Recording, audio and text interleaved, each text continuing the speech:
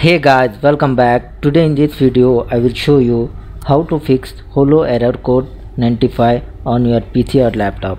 So for this guys, first method you check your internet connection, and the second method you restart your router and try. Hopefully after this it will fix your issue.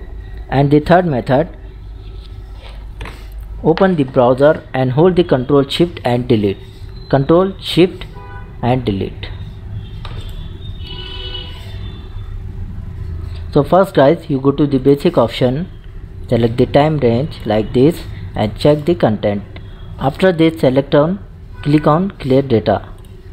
Once again guys, hold the Ctrl Shift and delete. Go to the advanced option, select the time range, check the contents.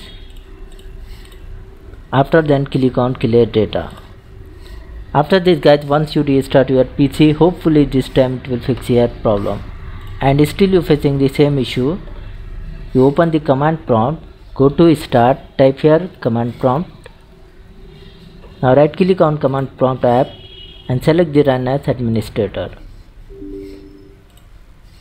So you need to type here two commands. First one, ipconfig /flush DNS, ipconfig /flush DNS, and hit enter on your keyboard.